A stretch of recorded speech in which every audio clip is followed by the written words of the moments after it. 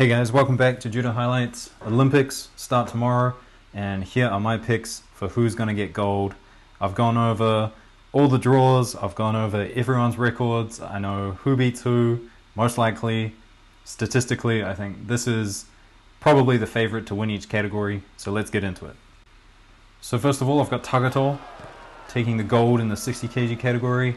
He does have that one loss against Chikvimiani, and they are due to meet in the quarterfinals, but I don't think Chikvimiani will be able to upset Tagato twice, and Tagato does have a win over him, so I think he'll play it safe.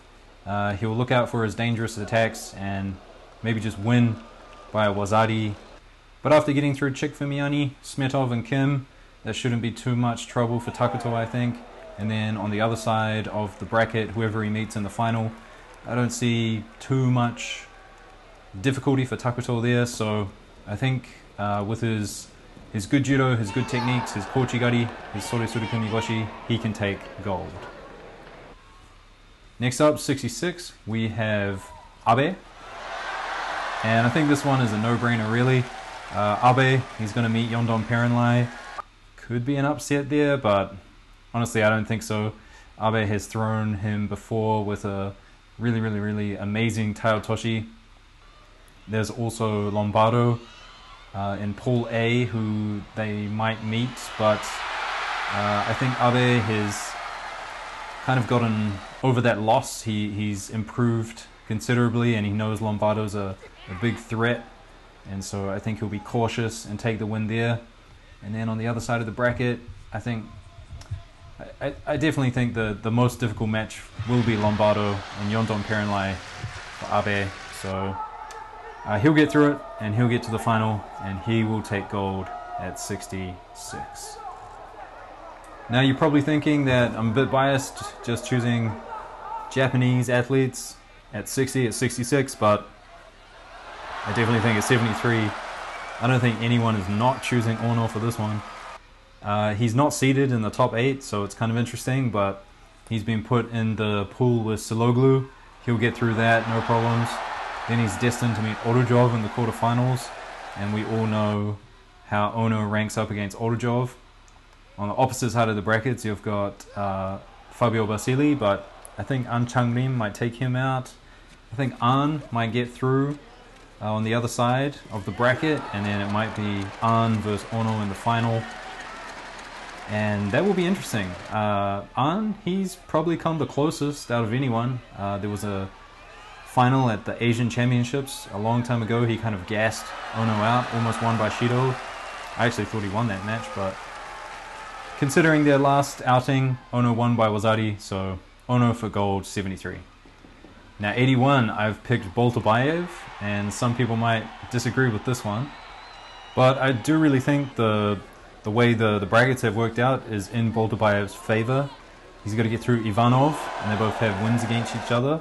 He's got to get through Muki, and Boltabayev has thrown Muki a couple of times now, and I think Muki is, or maybe, on a bit of a downtrend. He's got wins over Molai, and so he definitely looks good on that side of the bracket. We'll see who he meets on the other side. I have a feeling it's Nagase, and I think he will beat Nagase in the final. Now this one's interesting. Igolnikov from Russia, and he's got several wins against Shirazdashvili, who is in the same pool as him. And then once he gets through that, he's going to have to deal with Bobanov or Bekauri. Bobanov, though, he has losses against Mongai, and Igolnikov, he's got wins over Bekauri as well. So I like his chances on that side of the pool. It's going to be a bloodfest on the other side with Vantend and Mukai, and then there's Guak as well. So we'll see who comes out on that side, but I really think Igolnikov, 24 years old, coming up, young talent, and there's got to be a Russian on the podium, so we'll see what happens. Wolf now for under 100, and one of the reasons I put Wolf is he's got a good record against a lot of the guys on the left side of the bracket, so that's Patrick Peter and also Libertiliani. So we'll see what happens there. Al-Nahas hasn't faced Lopetiliani, so that will be interesting. But I definitely see Wolf getting through the left side of the bracket. And then on the right side, where we've got Fonseca, I'd say Fonseca's going to get through that. But Wolf has a win over Fonseca. Took him out on the ground. Nice Osai Komi.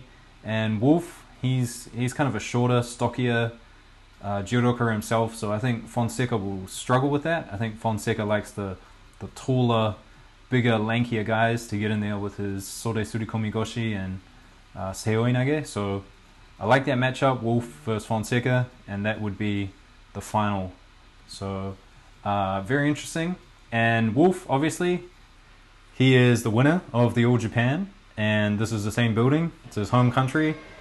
And if you saw his performance during that, it was so impressive. He elevated his game. I think he does well in Japan. I think he doesn't travel that well. He's more of a home fighter.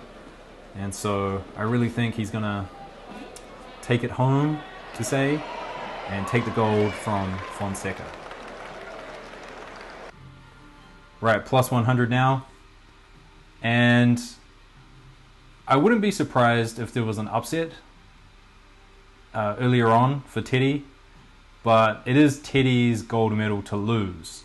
And I think him losing to Kagayura, and he had a few injuries, but hopefully he's come back from that. Hopefully he's trained really, really hard. And I mean, you really want him to get 3, right? This is his dream, his goal, to equal that of Nomura. So I think it's his gold medal to lose. It'll be him, Harasawa, in the final, I think. And that would be really interesting if Harasawa upset him, but I do think it'll be Teddy. I was going to pick Harasawa, but I went to Teddy's Instagram page, and you should go check it out. He's got a nice video of him getting ready for the Olympics, everything he's overcome, and now he's ready to claim that gold. Unfortunately, it's in French. I can't understand French, so I'm not quite sure what was said, but a really, really cool video nonetheless. So guys, that's my picks.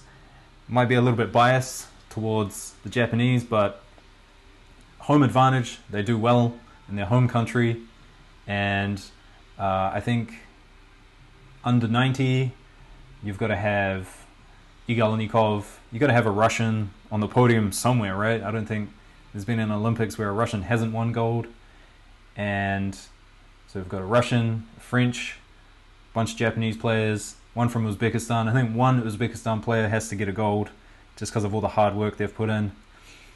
And yeah, that's what I think, guys. So let me know, and enjoy the Olympics.